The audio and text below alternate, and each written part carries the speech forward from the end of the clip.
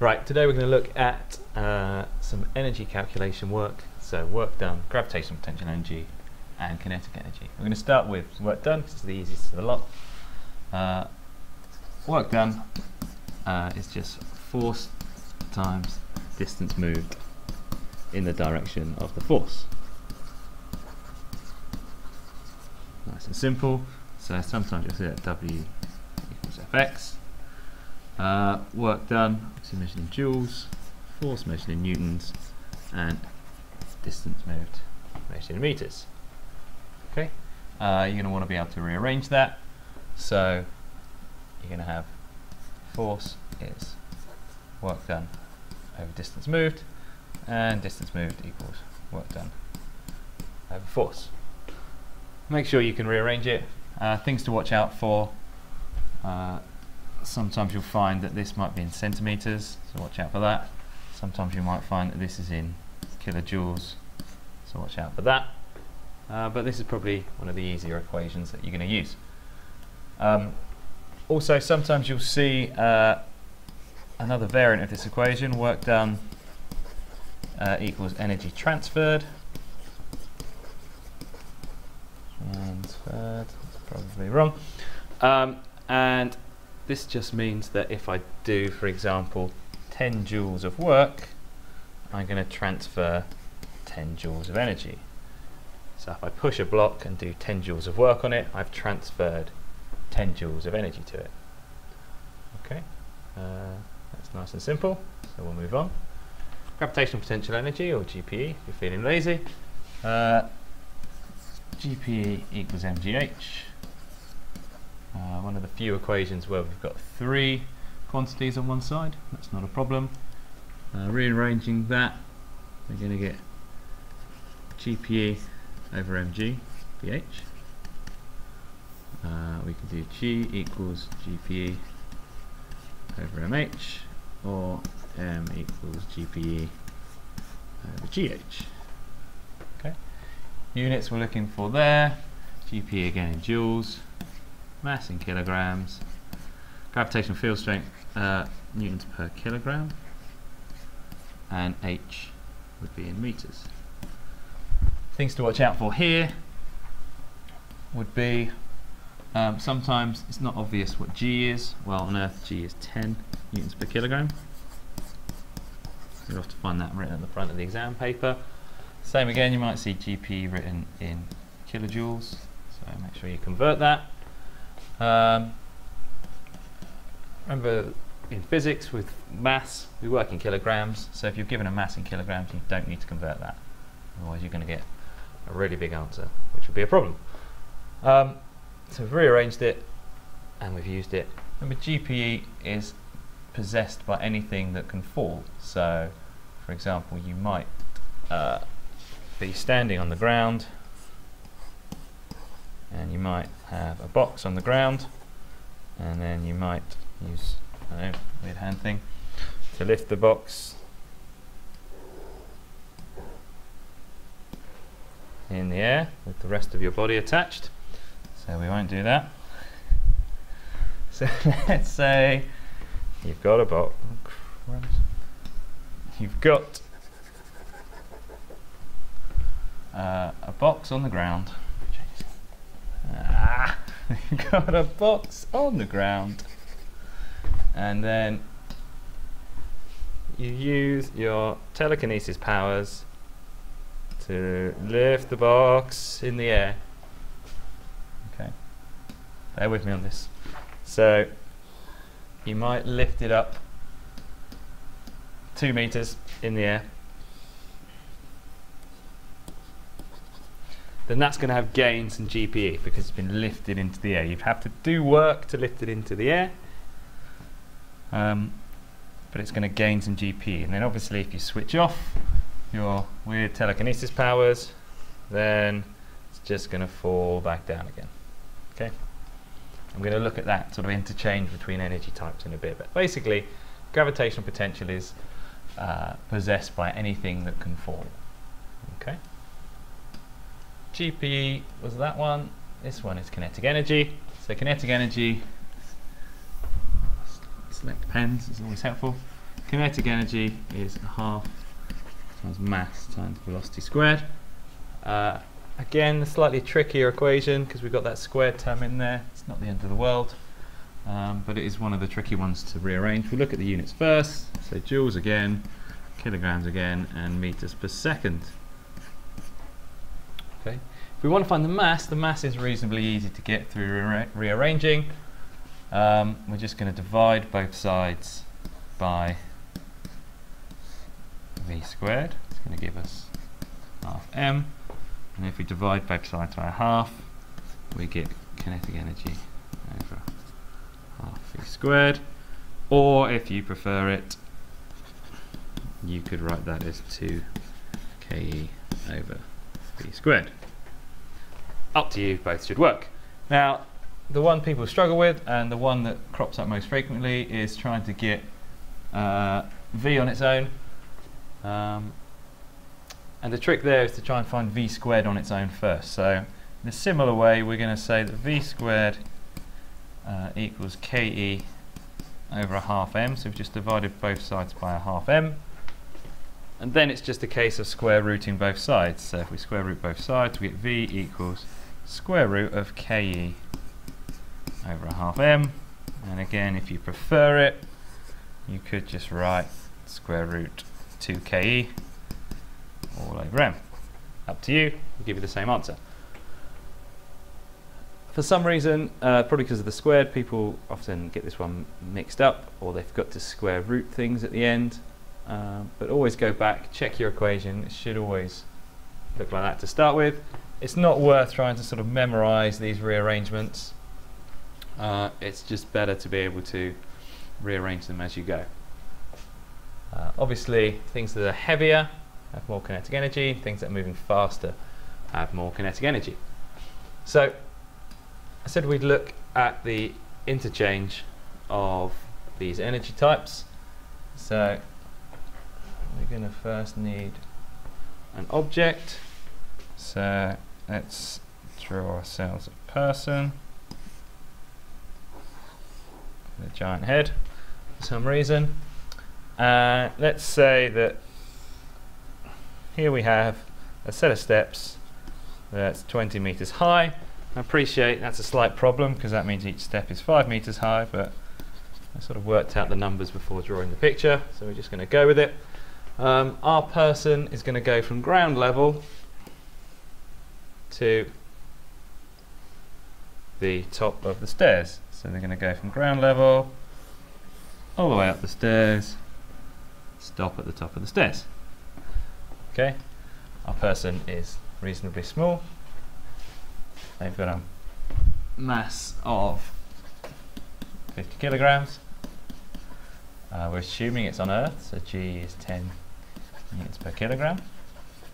And we've just said that we gain a height of 20 meters. So our GPE gained is equal to mgh.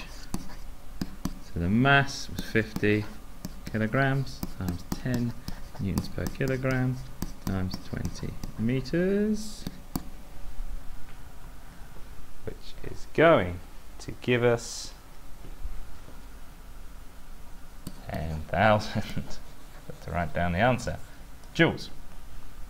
Okay, and that's nice and simple. But let's assume that our person is then going to jump off the edge into a sort of pool of custard. It's custard, honest. What's going to happen? Well, I said earlier that we were going to talk about the interchange of these energy types. At the top, it had loads of GPE. Okay, loads of GPE, but no kinetic energy because he wasn't moving. But as they fell, that GPE was getting transferred into kinetic energy. Okay, the closer they got to the ground, the faster they're going, the more kinetic energy they're going to have. And then until they hit the ground, obviously, well, custard, and then they lose all their kinetic energy. But all the way down, it's losing GPE and gaining kinetic energy. Okay, so if it's got 10,000 joules of GPE at the top, okay, so actually we can add the words lost GP lost goes to kinetic energy gained. So if it's got 10,000 joules at the top of GPE, at the bottom he's going to have 10,000 joules of kinetic energy. Why is that good? Well, it might not be good, but it might be useful in a question because it allows to work out how fast he's going. Now we said earlier on that kinetic energy is half mv squared. Check you can rearrange it to get v equals. Remember the trick is to get v squared on its own equals first.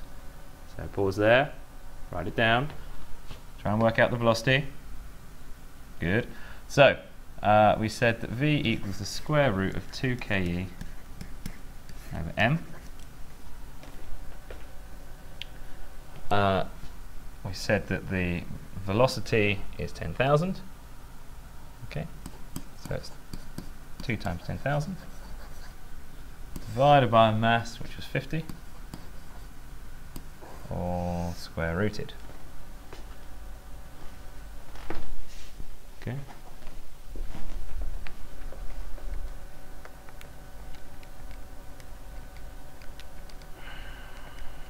Gives you a speed of 20 meters per second.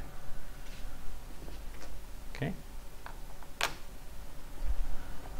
So there, what we've done is we've gone from a person gaining some GPE by walking up some steps. They might have already had some GPE. They might have been on a diving board or on a cliff or in a plane.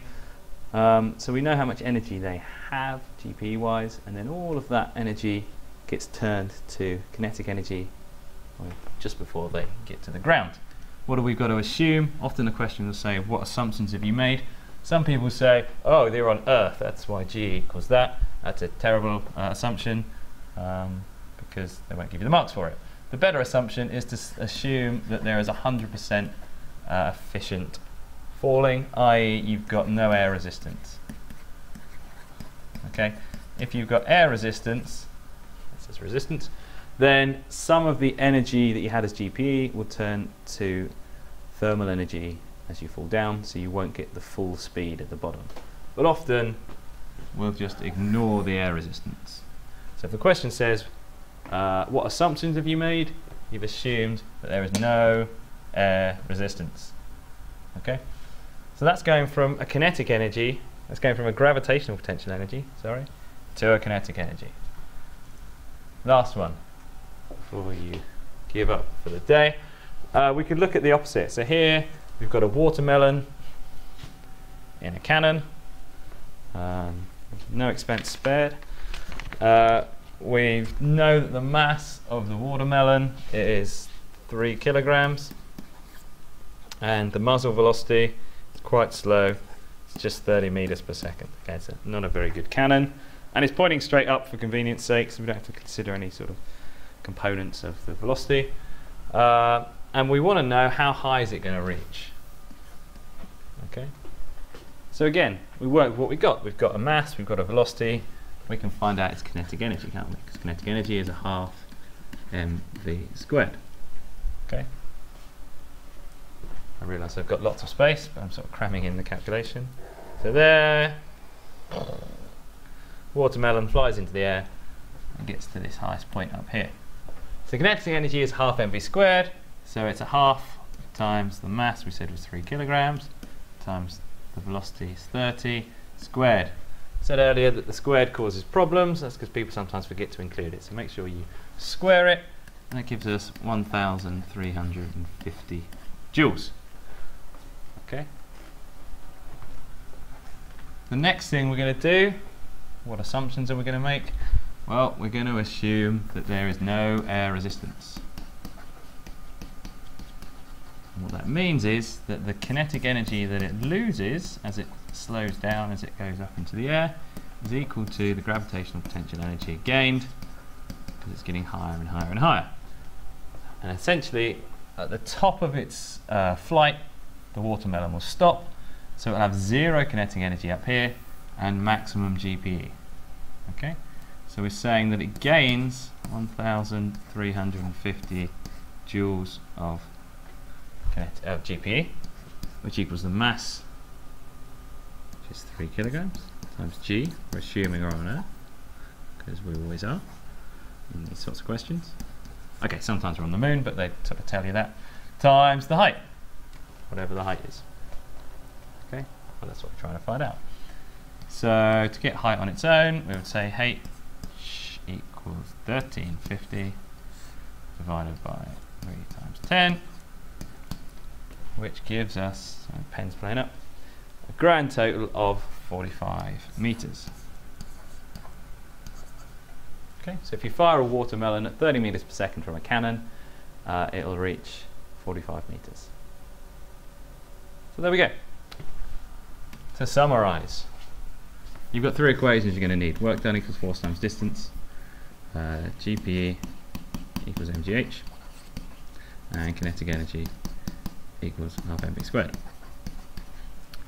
In each of these, what happens is you plug in your numbers, you get out a value. Simple as that. And then often, if you lose one of them, so if we lose kinetic energy, it might get turned into some gained GPE. So that was the watermelon example. Or you might lose some GPE and gain some kinetic energy. So that's anything falling. The ones we didn't touch on were when you lose kinetic energy and you do work, essentially. So this example at the bottom is how brakes work. Okay, so a car might have, it's a brick car, might have some kinetic energy, and then it might stop where it's got zero kinetic energy. It's got zero kinetic energy because the brakes have done some work. So there we would equate the half mv squared with the force times distance. So if you've got a braking distance question, they might say a braking force is applied, how long does it take the car to stop? Then that's how you're going to solve it. But it's sort of run out of time for that. So if you've got a question about that, stick it in the comment section below. And that's it.